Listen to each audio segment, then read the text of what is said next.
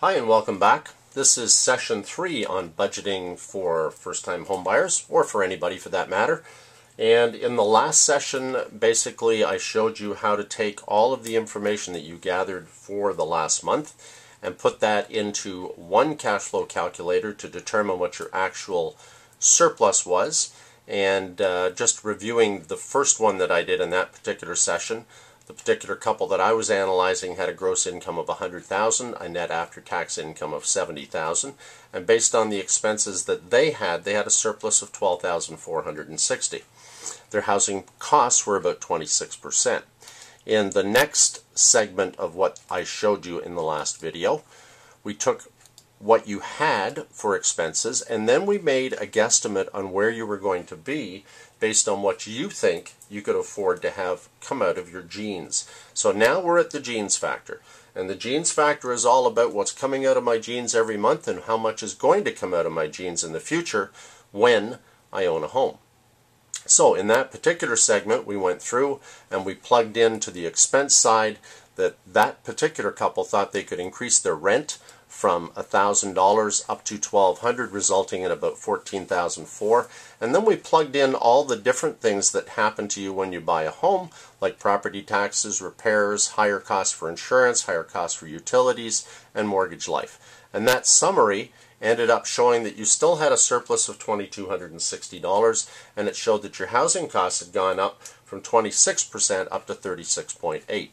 Now, $2,260 is not a lot of money to have as a surplus at the end.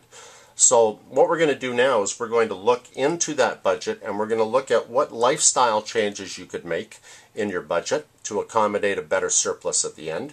And then I'm finally going to show you how a lender views, or CMHC or any other insurer views your approval or your comfort level. And I'm going to show you why I disagree with what they believe that you should qualify for.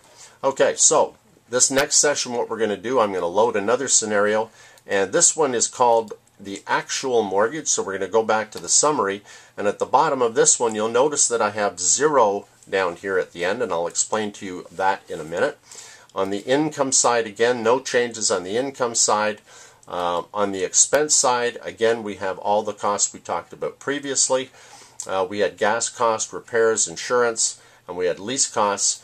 On the expense side, number 2, we also left groceries in, the clothing in, household items. We left the entertainment in at $1,500. Now, we took $100 off the dining and said maybe you want to cut that back. You've got the cell phones in there still. And we took out the life insurance over here for $1,000 because we'd actually accounted for that in mortgage life. Over here now what we did was we looked at the loans, we left those in, and there's an interesting comment. When a lender qualifies you, the lender qualifies you on the basis of your gross income. And the maximum allowable for anybody is 32% of your gross income for principal, interest, taxes, and heat, and 40% of your gross income for principal, interest, taxes, heat, and all your outside debt. Well, in the scenario we've just created here, I'll go back to this one. The first ratio is 18.2%. That's for principal, interest, taxes, heat is relative to your gross income. And the second one, when I added in the debt side, it ended up 24%. And that'll become a little more relevant to you as we talk further. Again, on the RSPs, we left that in. We took out the savings of $1,200 over here. And in the vacation side, we knocked off $2,500 in vacations, saying that maybe when you want to go in the home for the first year, you're going to adjust your budget a little bit. You might be a little more of a homebody. And gifts we left in here at $1,000. We left the memberships in. And down here at the bottom, you're going to see surplus, $663 a month. So by making a couple of changes in your lifestyle, you've ended up with actually a surplus here of $7,960. And why I've got it down on the other expense side, I want to make sure that when you create a scenario for yourself that you have a surplus, an emergency fund sitting here, that you're not going to be wondering every month whether your budget's going to balance. this tells me in this particular scenario that you've done a pretty good job of looking at your budget and what you can afford.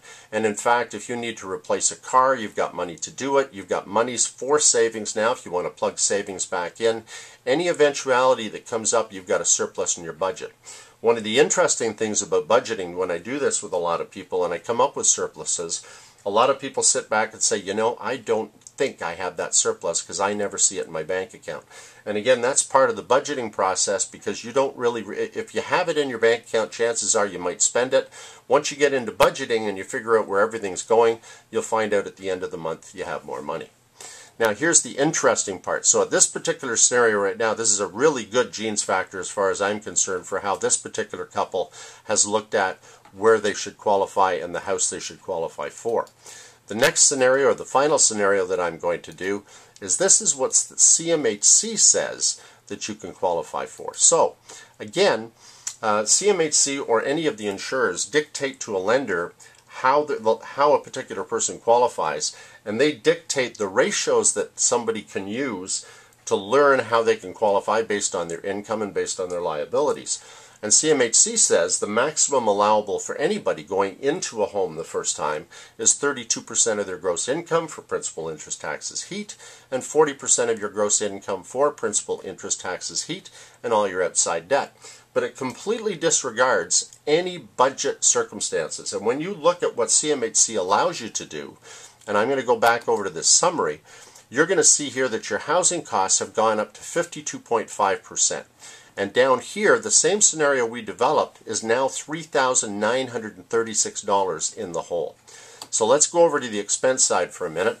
And what I plugged into the same formula as before is the principal, interest, taxes, heat at 32%, which says you're allowed to spend up to $2,666 per month. That's $31,000 a year.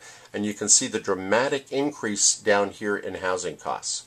We left all of these expenses here on the other side. In the second sheet we went in, we said, okay, so let's say we make an adjustment in our entertainment. We knock $600 off that. We knock dining down from $200 to $100. The cell phones are still in there. The life insurance is still in there. We go over to scenario number 3, and instead of having the loans in here for $500, I've plugged in $8,004, which is the maximum allowable that you could have in debt payments under CMHC's formula. I've taken out RSPs, I've taken out savings at $1,200, vacations I've knocked them down to $2,000, gifts I've knocked them down to $500, and I've taken out the gym and the golf membership completely.